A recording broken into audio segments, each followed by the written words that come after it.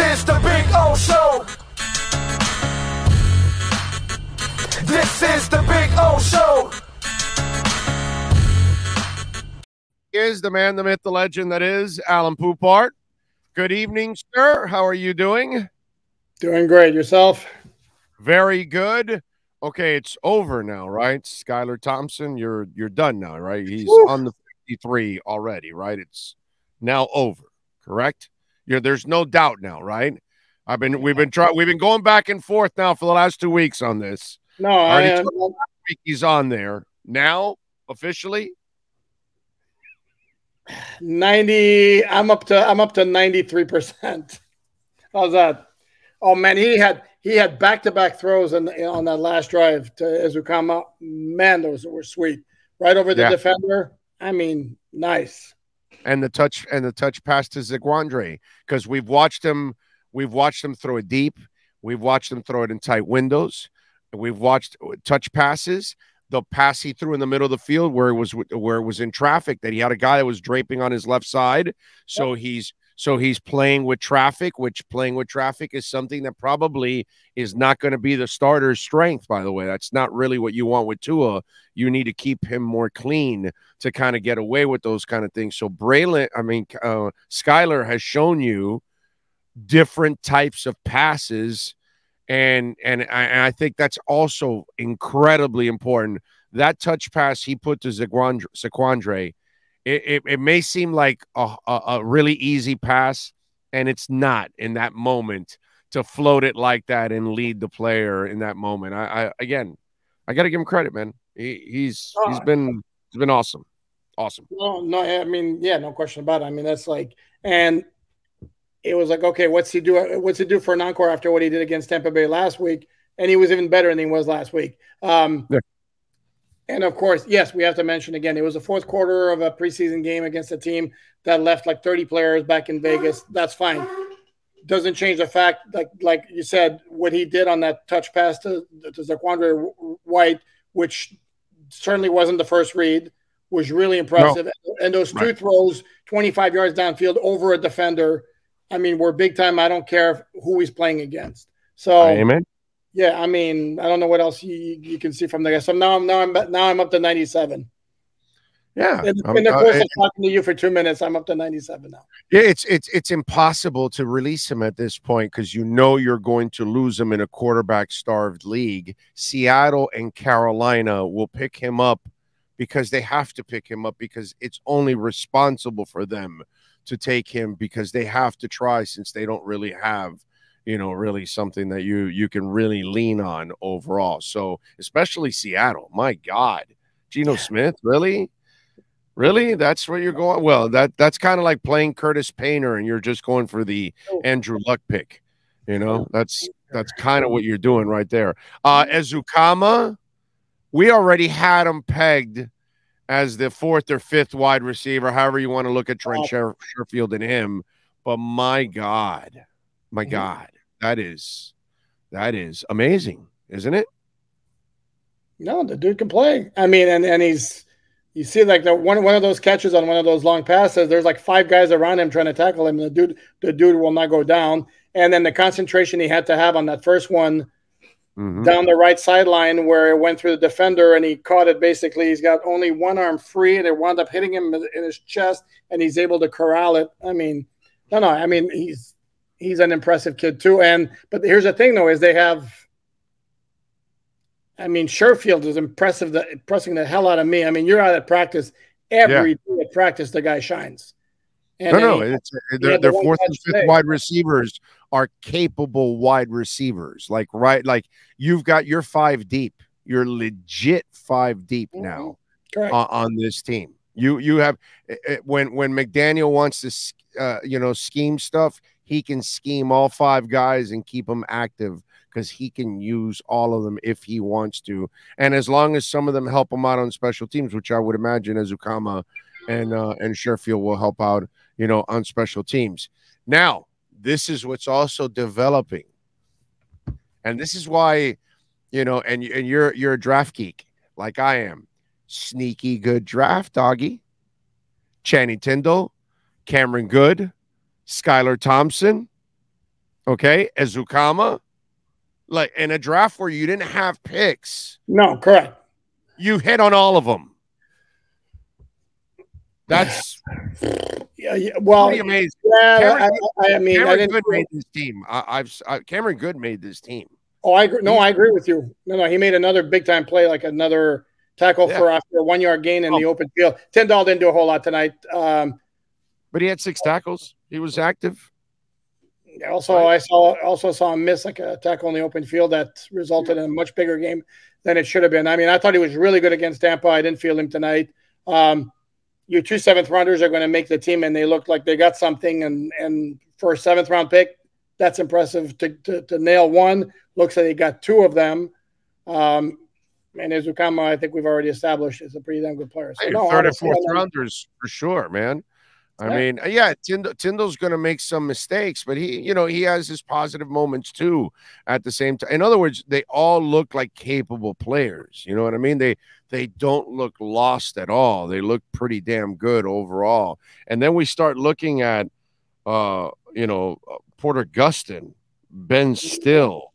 These are guys that all – is it Stilly? Is it Stilly? I'm not even sure, but and he's looked good. He's made a lot of plays. I don't think there's going to be room for him on the 53, even though he's made plays. Gustin, I've liked from the start of camp. I mean, every game the dude's in the backfield. I don't know how he doesn't make the team. I got him making the team. I mean, he's going to take Adam Butler's place. As your 6th defensive lineman, however you want to categorize it. All right, so let's go with the starters because, as you say, because we have to talk about the quarterbacks. We do. As you put in your article every day. Tua Tagovailoa, I thought did all right. I don't think solid. He was solid. Yeah, he was solid. I thought all right, and I like the fact, which is one of the things that I think is going to develop in his.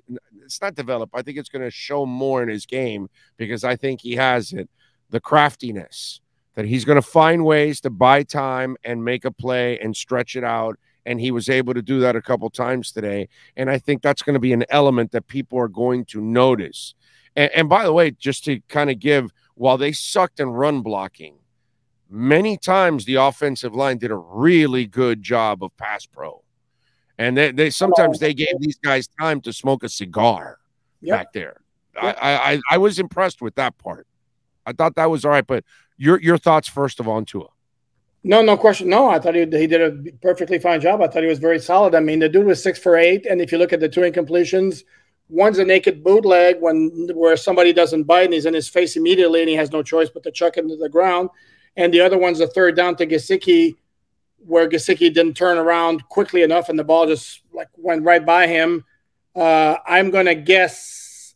I don't know. I mean, obviously there's some miscommunication there. My thought from where I sit is Gesicki needed to turn his head around. Yeah, so, he had to know that he was the hot read.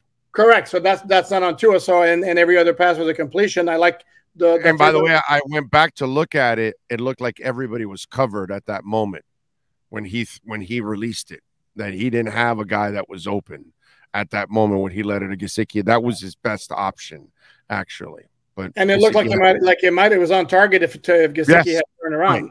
Right. And the 3rd down completion to Edmonds, I liked a lot because, like you said, he didn't panic. He just kept the play alive.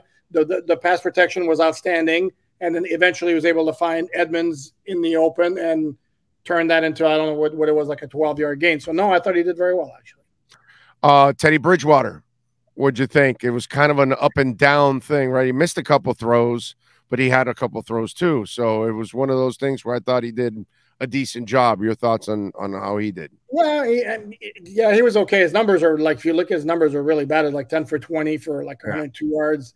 Passer ratings 68. I don't think that is reflective of the way he played. There was one pass in the end zone. I wish I had the privilege of having a really good close-up shot on the replay when he went to Braylon Sanders in the end zone. Oh, yes. I saw the replay 3 times. I still can't tell whether it hit Sanders' chest first or the Raiders DB got his hand on it. I think it hit Sanders' chest first. Okay, I thought the DB got a hand on it. That's why. Before it got to Sanders? Yeah. Okay. Yes, I couldn't tell, and obviously that's a tough one. He did have the one nice floater to Sanders for about 28 yards. That was a good throw. Bad play on the safety. He's got to get rid of the ball, even though Gesicki's the one who blew up the play by missing the block immediately. But still, when Teddy was it's awareness. He's got to know, dude, I'm not athletic. I can't outrun people. That's never been his game. So he's super smart. He's got to get rid of it, bro. No, that's correct. And he was outside the tackle. He was outside the tackle box. He should know better that he could have just chucked it at that point and it would have been fine, instead of waiting until he's getting dragged to the ground. That was a bad play. But outside of that, it was not terrible, not great. Can I tell you something? As the trajectory is going, if Skylar continues to improve, you're going to be able to trade Teddy by the deadline if somebody needs him, and you'll be able to pick up a pick, and you can.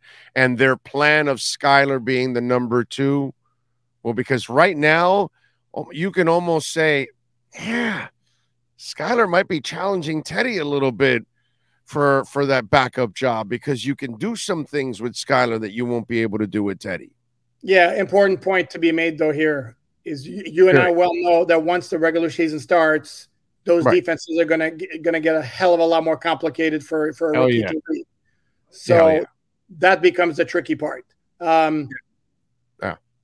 Although this dude looks a little different. He's got a little something to him, because you don't do what he does without having a little something to you that there's some extra confidence there. This kid's got something in him, man, because I don't know, you don't play like this if you don't just have what it takes, and that's what it seems like to me. I don't think it's a guy on a hot hand right now, put it that way. I don't disagree with you, but I think it's dangerous right now to just go crazy, because defenses tend to be very vanilla in the preseason. For sure. They're gonna mess with his head, as they do with every rookie once the regular season starts. So as I said, trajectory. I said, trajectory. If the season continues, correct. And he's killing it in the classroom, and he's killing it in practice, and they feel really good, kind of like what they, again, this is like a completely ridiculous comparison, so I'm saying that ahead of time. But it's kind of like KC when they said, no, there's a Mahomes kid. Yeah, we got him. He was raw, but after a year, we're comfortable. We're going to move Alex Smith away, and we're going to move on. That kind of stuff, but at the secondary level, saying, you know what? This guy's good enough that he can be a backup right now. We can move on from Teddy and get at least a draft pick for him. You know what I'm saying? And that's all I'm saying, that if he can get good enough to that point that you can feel good enough, because in the end, you're going to lose Teddy at the end of the year. Right. He's only got a 1-year contract. So yeah, I understand what you're saying. And this is where maybe at some point, I don't know, who knows, October, maybe he takes second team reps if they like what they've seen from him in the classroom, and things to that effect. And if there's a situation that arises around the NFL where a team that could be a contender with a decent quarterback and their starter goes down, like Bridgewater could be a good stopgap for that kind of team. Yeah, no doubt. Nick Needham, finger injury, looks like it. So I don't think that's not something, brother. It looked like they straightened it out right there and then, right? It looked like they pulled it right there. I don't know if you noticed it in the video. It looked like they were, but either way, that shouldn't be that serious. But then Crossan gets banged up, but he was able to come back. So that's all right. Iggy did not look good again, getting killed on those crossing routes overall. What did you see from the secondary? Because, again, a lot of young guys get a lot of playing time since the two studs are out. No, and you forgot to mention Alexander also one play went down. Like it looked like he was holding his groin. I don't know if he went back in the game. I don't believe he did. Crossan went back, and it looked like a helmet-to-helmet where maybe he just got dazed. And to me, with Igbenogany, it's not even so much the crosser that bothered me, even though he plays those really loose, so it's easy for the guy to get in front of him, because those are a bitch to cover. There was a slant, the 18-yard slant he gave up on the first drive. I mean, the cushion he's giving those guys, man, that's rough. I like the Kahu kid. I mean, the only thing about him, though, and I've noticed him at practice, he's really, really handsy. And so Sam and Pat have to get on him that he's got to know what he can get away with and what he can't. He got flagged for a defensive holding today, even though if you look at the replay, the receiver had his hand on Kahoo's face mask almost at the time when the ref's throwing the flag. So that may have been a bad flag, but I've noticed the kid in practice. Kid can play, even though he was. I'm with you. I like him. Yeah, he looks interesting, and he might be one of those guys that might develop into something as a backup. The only thing maybe he's handsy because he's not also a big guy, so he kind of is trying to be a little bit more physical because he has to make up for his lack of size. You know what I'm saying? Yeah. So that's the only thing I can guess, but there's no doubt the pass breakup was really heads up on his part and shows athleticism too. I'm with you. He's one of those guys that could be he's probably going to end up maybe earning a back-end roster spot here. It wouldn't surprise me in the least. The problem he's going to have is like with Noah, for example, is Noah's tough to cut because I was looking at his salary thing, and because of his contract situation set up in the prorated bonus, it actually costs the Dolphins cap space if they wind up cutting him. I don't think they're going to cut him anyways. I think they're going to keep him for another year to try to, because they invested a first rounder in him. So I still think they're going to try to keep him for one more year and try to work him with this coaching staff and see what ends up happening one more year.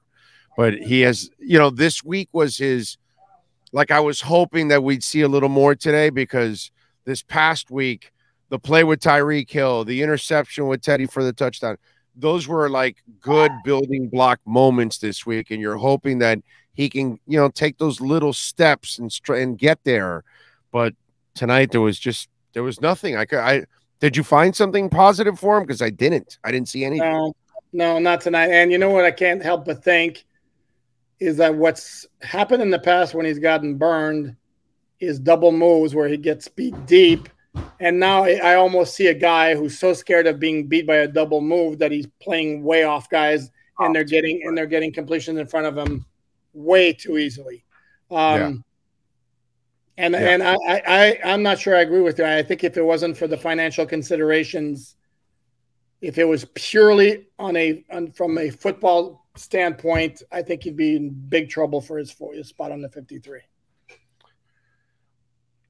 Is Durham Smythe catching up to Mike Gesicki? Durham Smythe's ahead of Mike Gesicki. I mean, that's no. In fact, I had my writer Dante write a story basically with that suggestion. Look at the last couple of years, by the way. Smythe has started more games than Gesicki. If you go strictly by starts, even though Gesicki winds up playing more snaps. And I don't think there's any question in my mind that Smythe's going to wind up playing more snaps this year. No, I know it's completely. You've got to keep him guessing, and if he can prove he can catch, then at least the defense knows. Oh yeah, no, he's not just a blocker. We got to be careful with him, and that's what you need because you can't go line up and say, oh, he can't block. He's definitely going to pass catch. Oh, he can't catch. He's definitely going to block. So, and that's what Smythe has kind of erased since he got into the league. Oh, he's a blocker. They drafted him for blocking. All of a sudden now he shows you that he can be a competent pass catcher. I like him as a pass catcher. I mean, he's not going to get 20 yards downfield, but you throw it to him, he's going to catch it. I don't recall any egregious drops from the guy. And he can block. And what happened with Gesicki and the way they're using Gesicki is kind of telling to me. I mean, the dude was in the game like early in the third quarter.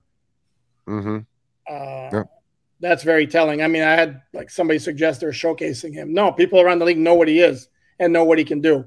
So you don't need to showcase him. If teams want to talk to the Dolphins about the possibility of a trade, they know what they're getting in Gesicki. And I think we can forget about the idea of him ever becoming a good blocker because that naked bootleg, I mean, the guy got by him in 2 seconds and that killed the play. Yeah. Although there was one play where Smythe was blocking and he got walloped and sent back on one of those plays. They still gained yards. They still were able to gain yards, but he definitely took a hit. All right. Any final thoughts on tonight's matchup? that I may have left out? No, I like the decision to play Tua. I like the decision to keep out Tyreek Hill. I like the decision to keep out the personnel use was good. There's no reason to play Mostert.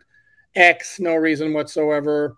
So that was very wise from that part. The running game completely sucks. Again, but how much of that? No, I talked about this before you came on, and I'll ask if you agree with me on this. There's a positive to it today. When you lose your left tackle, it creates an imbalance for the line all of a sudden.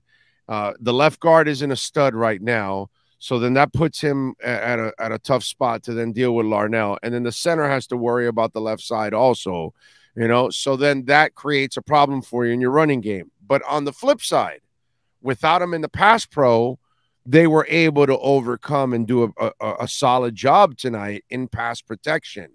So I am hoping that the running game gets slightly better when you do get Teron Armstead. So next week will be a nice test when you do the dress rehearsal, that hopefully, I'm not saying you'll have a running game, because that's going to take a while to develop on this team, I expect, but at least maybe you can start having some semblance of success on the left side, because you can go from Connor to Teron Armstead. Agree or disagree on that?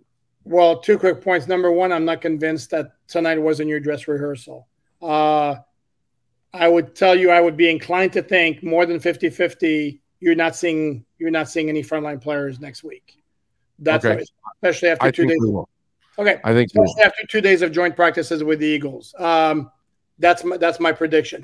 Number two, if we talk about defenses being very vanilla in the preseason, I'm thinking that the Dolphin running game has been very vanilla as well, where they're running very basic running plays, more like straight ahead, off tackle, and not necessarily doing the stretching that they will do a lot of in the regular season. So I think that may play a part in the fact that they've run so poorly. All right, there he is, the man, the myth, the legend. Why don't you bookmark alldolphins.com there for Sports Illustrated, because that's what every Dolphin fan should do. That's the Bible right there every day. He writes about 87 articles a day. He is Alain Poupart. Follow him on Twitter at Poupart NFL and catch him twice a week doing his thing right here. Alain, have a terrific night, my friend. I appreciate you. Right back at you, bud. There you go. That is your Sports Grill Miami Dolphins post-game report.